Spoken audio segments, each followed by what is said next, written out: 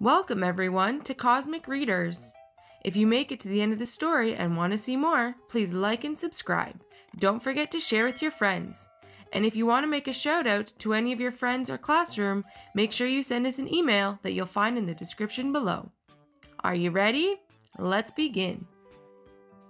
Hello everyone. Today we're going to be reading a book called A Bean, a Stalk, and a Boy Named Jack. And this story is by William Joyce and Kenny Callicutt. Once upon a time, there was a smallish green bean, regular as they come, the last one out of the pod. Did it look like a bean that would make a difference? Did it look like a bean of destiny? Hardly. But, you know, things can happen. There was also a smallish kid with the smallish name of Jack. He had a smallish mom, a smallish dad, a smallish cow, and a smallish farm. That's about it. No great shakes. But, like I said, things can happen. Or rather they didn't. As in, it didn't rain for so long that the crops dried up, and the wells dried up, and the rivers, and the lakes, and the moats, and the bird baths. So the people were thirsty, the fish were uncomfortable, the birds were unbathed, and the king's royal pinky had become stinky. I require that my pinky be made unstinky. Since there was no water to be had, everyone in the kingdom had to cry enough tears so the king could wash his pinky. Now, this king's name was King blah blah blah, and he had a daughter who was Princess blah blah blah. And she was so embarrassed that her dad was making everyone in the entire kingdom cry that she went to the local wizard guy and said, "Please, please, please, do something magical." The local wizard guy did some reading, and some thinking, and some drawing, and mathing, and magicking.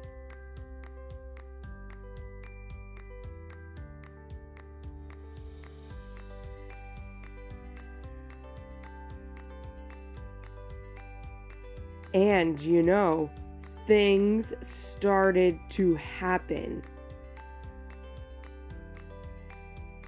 "Hey, I'm a smallish magic bean," said the bean.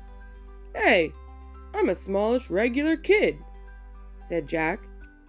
"Well, let's do something big," suggested the bean. "Okay," replied Jack. "I like your style, Jack." "Back at ya, bean."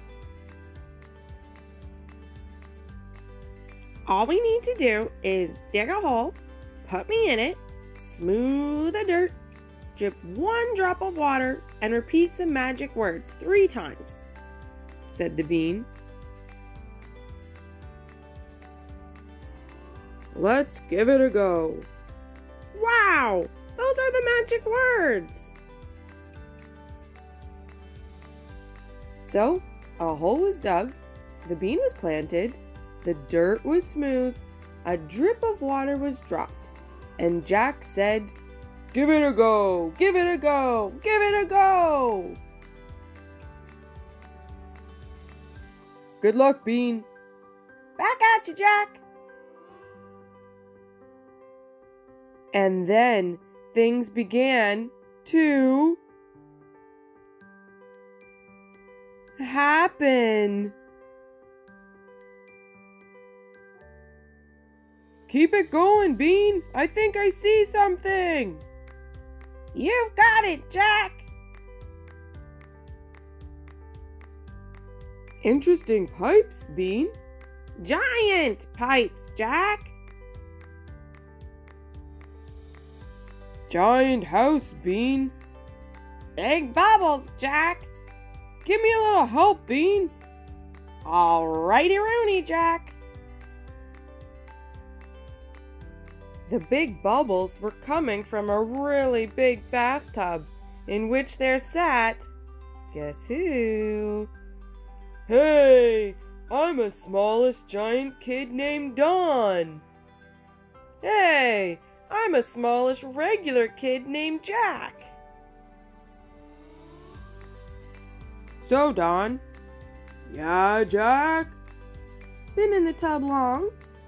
Yeah, a long time. My pinky was stinky. Wow, that seems to be going around. Suddenly, there was a giant on the door. Don! Yeah, Mom? You've been in there for forever! Gee, Don, I guess you gotta go. Yeah. But first, let me help you with that toe. It's funny what a big deal a little toe can be. Ya think, Jack? Trust me, Don. And Don, yeah, Jack? Maybe turn off the faucet? Good idea, Jack. And then Jack told Don goodbye and a rub-a-dub-dubbed his way home. The trip was a bit draining, but then Jack found his old pal. Back at the castle, the local wizard guy announced, with some satisfaction, "Your Highness, may I present a bean, a stalk, and a boy named Jack?" And before the king could say, "Hey there, hi there, ho there," his pinky was unstinky. "What a day," said the old wizard guy. "What a bean," said Jack. "What a boy," said the bean. "I'm thirsty," said the bean. "I'm Princess blah blah blah," said the princess. "But you can call me Jill." "Well, Jill, wanna fetch a pail of water for my pal?" asked Jack. "Sounds fun," said Jill. And so they did. The end. Sorta. We hope you enjoyed the story, and if you did, give us a like and subscribe and share with your friends. See you next time at Cosmic Readers.